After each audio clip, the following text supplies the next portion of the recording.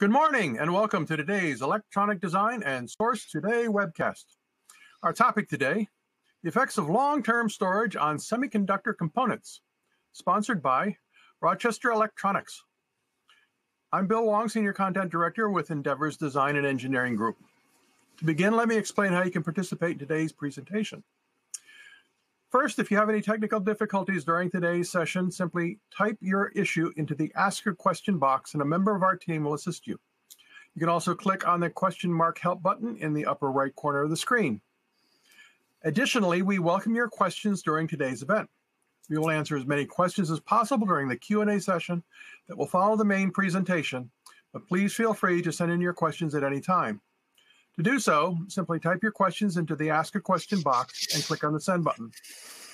Also, please be aware that today's session is being recorded and will be available on the Electronic Design and Source Today websites within the next week. You'll be notified by email when the archive is available. Now let's meet today's speakers. Bill Brown is the Reliability Lab Manager at Rochester Electronics. He joined Rochester in 2011 as a quality engineer, began the development of a reliability lab capable of qualifying hermetic and non-hermetic package devices. He has over 40 years experience in the manufacturing and reliability testing of semiconductor devices and packages. Peter Crudelli is the Quality Manufacturing Manager at Rochester Electronics. He has over 20 years of manufacturing, process, and quality engineering experience in the electronics and defense industries. Now let me turn things over to our presenters. Gentlemen, the floor is yours.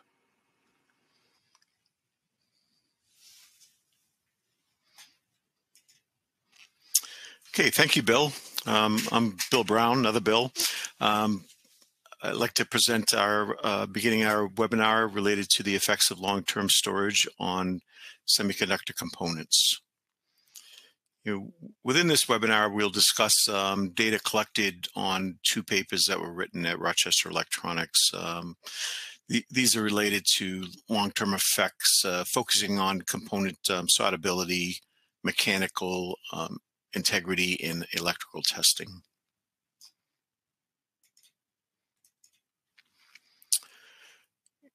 Initial agenda will be trends of semiconductor manufacturing and life cycles, options for extending components availability, key areas of concerns with long-term storage components use, results of testing performed, and at the end we'll have a summary questions and answer session. So just a little background on the industry.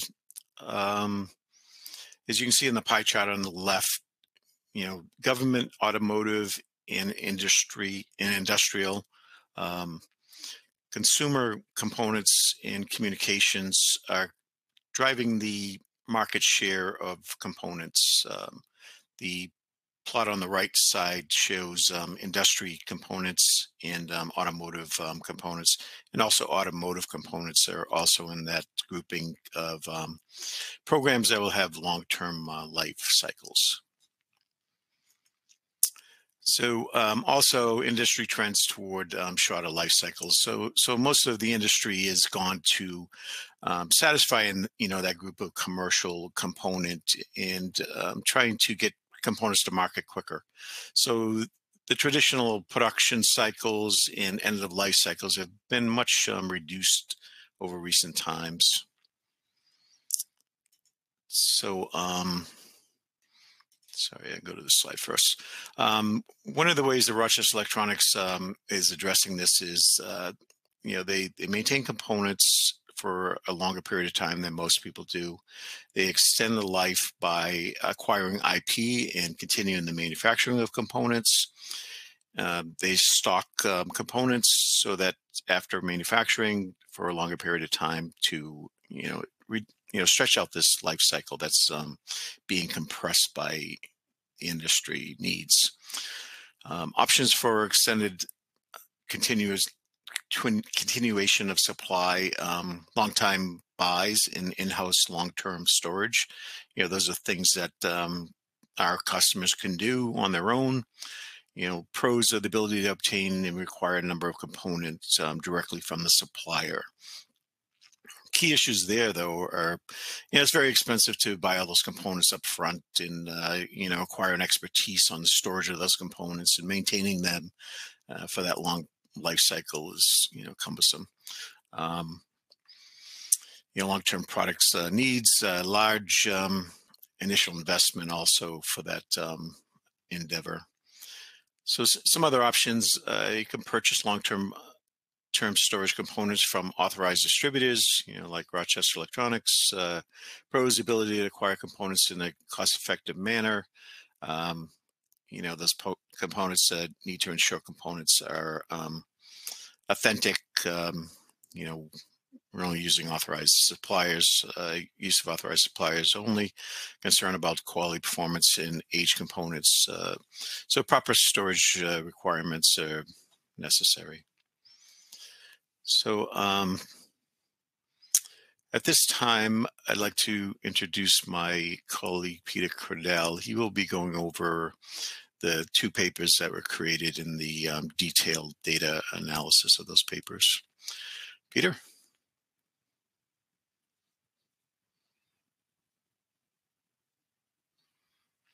You're muted.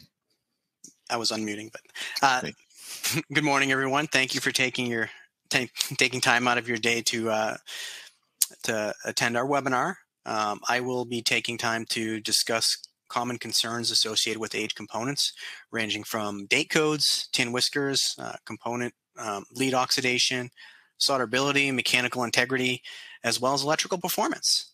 We'll also be highlighting the work performed by my colleagues, as well as referencing guidelines and studies by OCMs. Semiconductor date codes originated in the 1940s when there was a gap in both processes and materials. The introduction of date codes provided traceability for the process of record and bill of materials on a given component date code. This also ended up being used by several standards and contractual flowdowns to restrict procurement of devices. An example of such is MilPRF 38535, which had required components over 3 years of age to be electrically validated prior to use. This was revisited in 1995 and removed from the standard. The requirement at that point in time was that components are solderable. Similarly, MilPRF 19500 talks to acquisition documents should not restrict the procurement of devices based on date code. Following up in 2002, a task force, NETA, which had key players from TI, ADI, and Freescale, concluded that process improvements have eliminated failure mechanisms related to component age, and that they recommended that consumers did not limit procurement based on date code.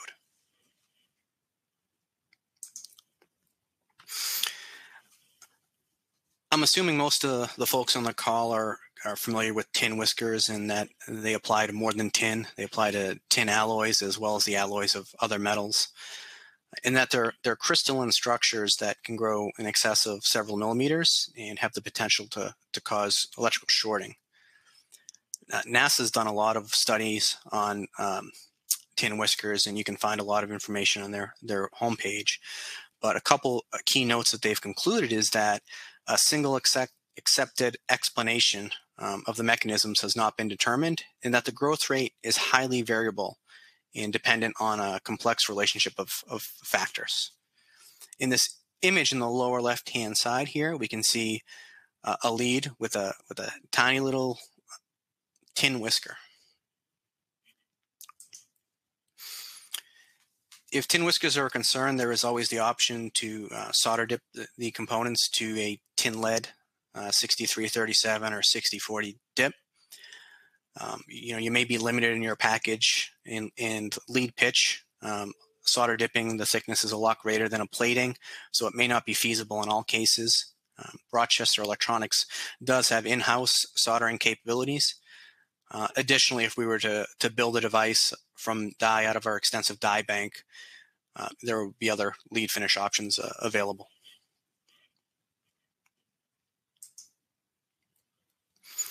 On these next few slides, I am going to briefly discuss some of the methodologies and tools used in both our study, as well as some of the papers that we'll be referencing. Rochester Electronics has surface mount and dip and look solderability capability, as well as MSL characterization capability. We are DLA certified for MIL Standard 883, Test Method 5004 screening, and 5005 QCI. We routinely perform testing to JEDEC standards in accordance with JSD 47, and we plan to have internal gas analysis in-house by the end of the year.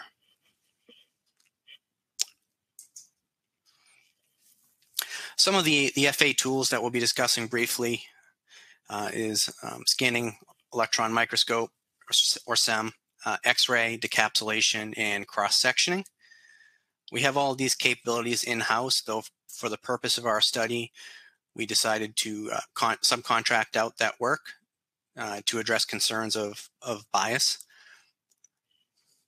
These are the same FA tools that we use in our device recreation process as well. When we get to our test plan, the last item in there will be electrical test.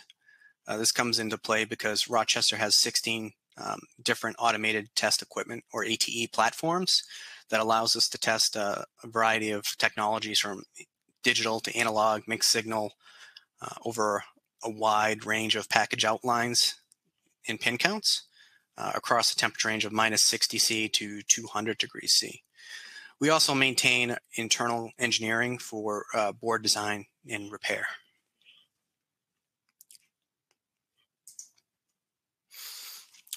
So getting into our evaluation plan, we looked at three main areas, starting with solderability.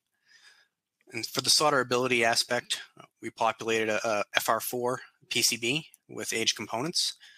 We then took those age components as part of our mechanical integrity analysis. And then finally, we performed electrical performance testing to datasheet limits. This image on the right is a layout of the PCB that we used in our assembly process.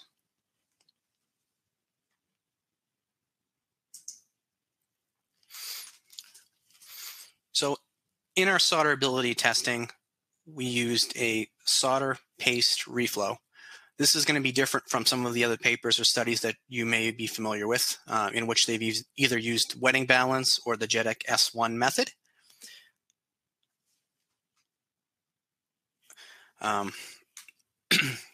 We tried to best represent the end use of our consumers with FR4 board, which is the most common type of board out there. So it best represents real-time use. We covered a variety of packages from PLCCs, TSOPs, SOICs, and these components aged from 3 to 16 years, and we covered a wide variety of lead finishes as well, matte tin, nickel palladium gold, as well as solder plate. We utilized an independent test lab in assembly house to perform the population of the PCB. It was a typical lead-free profile with a peak temp of a 245 C, and the nominal time to the oven was about 4.5 minutes. So you can see a graphical representation of the profile that was used here.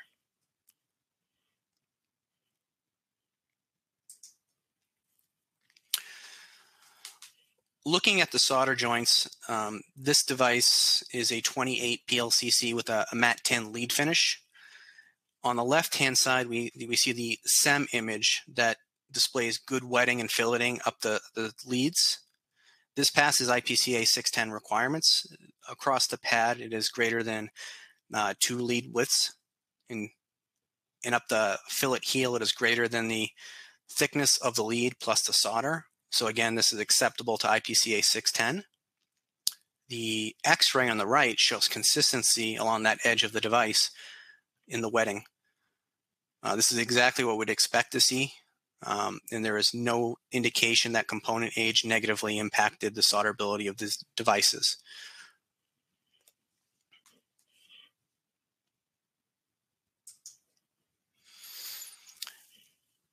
Another device is a 14 lead TSOP. This actually has a nickel palladium gold lead finish, And again, the filleting is robust and passes IPCA 610 requirements. Across the pad, it's greater than 3 times the lead width, and up the heel, it is greater than the lead thickness plus the solder height, and it doesn't extend up into the shoulder of the lead. The X-ray on the right shows consistency across the individual leads on a given side for filleting. So again, reiterating the fact that component age did not negatively impact solderability. And these two devices were in the 4 to 16 year range. So that just is an indication of no impact of oxidation or any other type of variable that would negatively impact the devices to solder.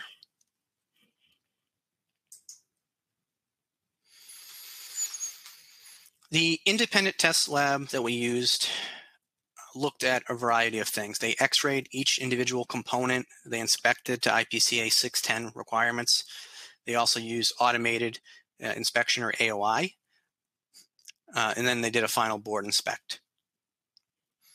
They did not detect any defects, and inspection to all industry standards for board mount showed no issues. So the takeaway here is components that were aged up to 16 years soldered with no issues to what represents a real-time application of the user.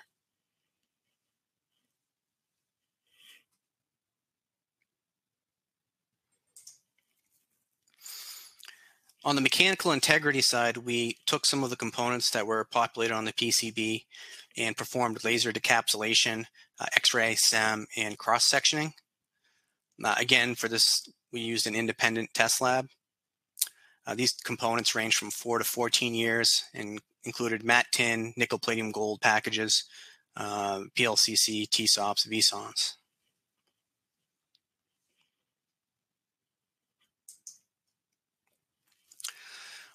Here is the cross-section analysis of a TSOP.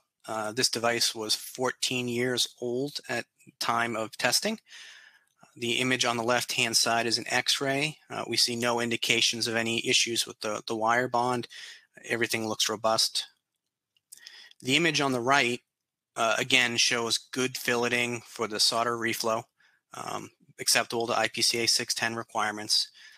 Furthermore, there's no sort of indication of any delamination in the package, whether it be from the lead frame to the mold compound, whether it's to the die to the mold compound, or the paddle as well. Even along the die attached to the mold compound, there is no indication of any sort of delamination. So again, component age did not impact mechanical integrity of these devices. These are behaving exactly like we would expect them to.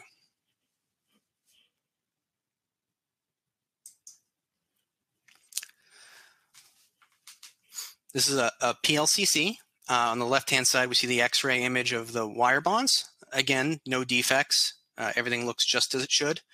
No signs of lifting or any other associated concerns. Now, the SEM image on the right is more of a close-up than the previous one. But again, we don't see any signs of delamination at any of the interfaces.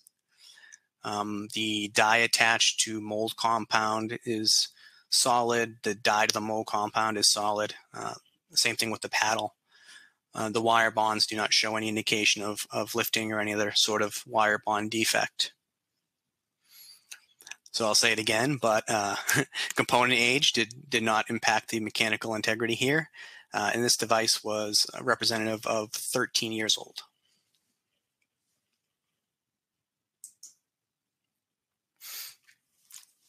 Further in the construction analysis, we looked at post-encapsulation die and wire bond.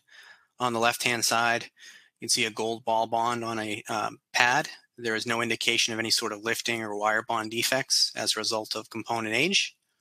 Furthermore, on the right-hand side, the SEM image doesn't show any signs of delamination off the wire to the mold compound, nor is there any indication of issues with the ball bond to the pad. So again, component age did not impact mechanical integrity in a negative way.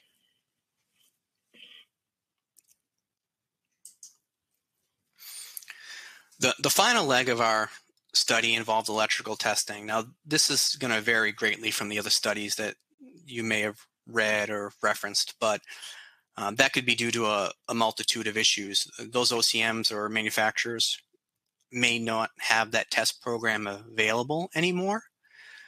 Also, the test platform may not be available anymore.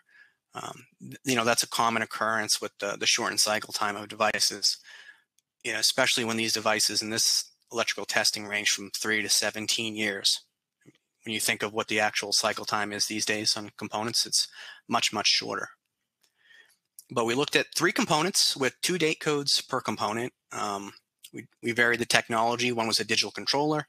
Another one was a one-time programmable memory. And the last one was an analog linear regulator.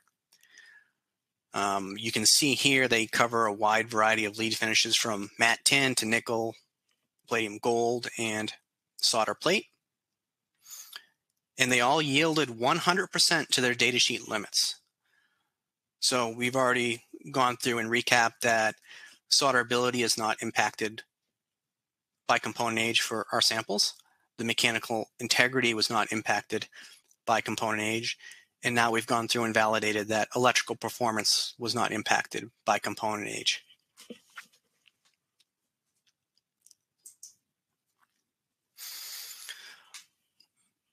I'd like to, at this point, talk to some handling guidelines and papers issued by various OCMs. The first of which is Allegro Microsystems, which in 2019 released handling storage guidelines for semiconductor devices. In these guidelines, they took matte tin components that were stored at ambient conditions for 10 years, and they performed wetting balance with SAC 305 immersion, and they concluded that the long-term stability was not impacted for solderability. They also indicated that the oxidation that was accumulated did not impact solderability either.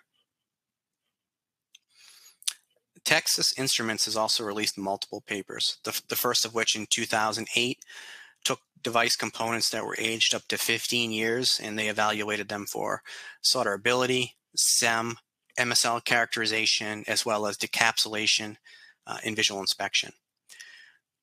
What they determined is that the solderability of the long-term storage devices performed just as well as current devices, and that there was no degradation of MSL performance. In 2021, they had a follow-up paper that expanded the type and variety of packages they looked at, as well as performing solderability testing to the JEDEC S1 method, which soldered to a ceramic plate. Their determination there was that there was no evidence of diminished reliability as a result of components being in long-term storage.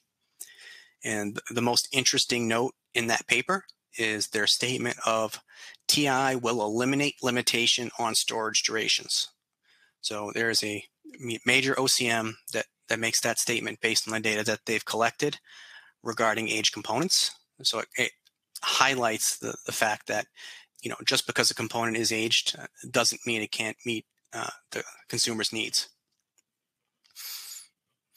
At this point in time, I will turn the webinar back over to Bill Brown.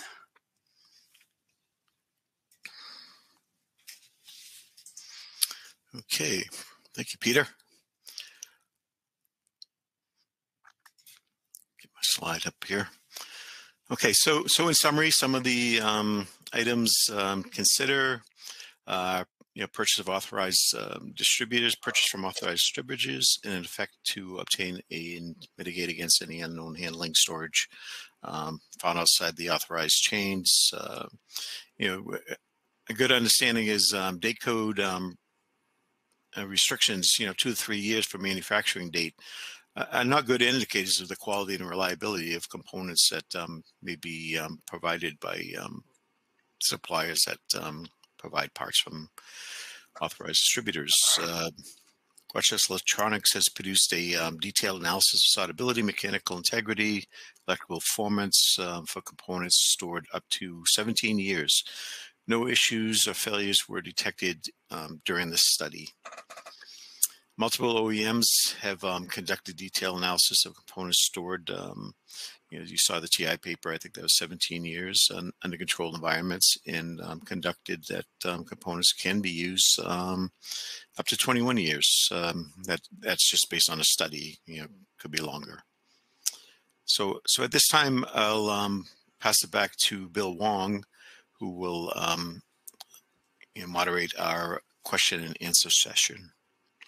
Thank you. A few of you have already submitted questions, so we're going to jump right in. If you'd like to submit a question, type your question into the Ask a Question box and hit the send button. Also, please take a moment to complete the feedback form, which will appear on your screen at the end of the webinar. So to start with, what mitigation options exist to prevent tin whiskers? That's a good question. Some industries have found that adding lead to their solder configuration will deter tin whisker formations. That's a primary objective. I think a lot of it's still unknown in the industry, what causes the formations. So that's there's a good article out there, a good document, JP002 from JEDEC and IPC, that go into some of these details, and they have some very good reference documents within that document for the industry to research. Okay, I have some more tin whisker questions here, so I'll combine them. Did any of the components have tin whiskers, and are tin whiskers associated with long-term storage? I don't believe in any of the documents I've read that the tin whiskers are directly associated with the life of the component. Storage environments could be factors. There's a lot of unknown. The components that we use prior and post inspection did not show any tin whisker formation from our stock. Okay. I assume the components tested were stored in proper storage requirements in the examples? All the components were out of our warehouse in industry standard storage conditions, environmental conditions, and for the most part, either OEM manufactured, and those would have been in the original manufacturer's packing material. Others that Rochester manufacturers would be in their own packing materials. So what were the storage conditions? I think you just did part of them, but what about the rest of the details? Yeah, it varies. We do acquire components that have come to us from, they might have been in a distributor location and come to us from the original manufacturer. But it's typically standard industry standard temperature and humidity environments. Okay. There's no nitrogen environment. Is it better to store wafers or packaged ICs? Personally, my opinion is, as long as you keep it in wafer form and you maintain that properly and don't obtain any corrosion on the bond pads, that material will last much longer. We've seen wafers up to when they began, 50 years that we still have in our stock that can be used. Do you plan to continue this test for other package types or solder types, such as BGAs and so on? Yeah, we have a new initiative, another paper to be finished, data collection for 2023 that will be covering some of the other technologies in larger packages, BGAs. We want to understand, most of these were smaller packages, there's some PLCCs, but we want to understand, what does the form factor do? You have more material there that could change over time. So we're going to be focusing on higher pin count components and surface mount devices in our next paper. Is there a certification or documentation from the supplier that would assure optimal storage conditions? Well, there are a number, and I can't reference them here, but there are a number of documents in the industry that recommend storage conditions for components, and we could provide that information on the feedback. Does Rochester offer wafer storage services? Rochester does offer wafer storage services. We have two very large wafer storage facilities, and those components are stored in nitrogen environments for the most part. We have been doing some research also in wafer storage, what is best industry practices, and what can we do to, we want to maintain that silicon for, 50, 75 years, as long as we can. And, like I said, we have a lot of very aged silicon in our stock that maintained properly is not showing any degradation. So yes, we do offer that service. Okay. What IPC class solder joints are you measuring? Peter, could you handle that one? Yeah, absolutely. You talked to me about that. Yes. Yeah. So the independent lab that we used reported out to class 2, looking at the requirements of class 3 in the images. The determination is that they would pass class 3 as well. At least for what we looked at in our study. Okay. Based on your findings, is it a correct conclusion that you would affirm that storage of the components for up to 10 years and then in the field usage for another 10 years is a reasonable expectation of performance? Yes, definitely.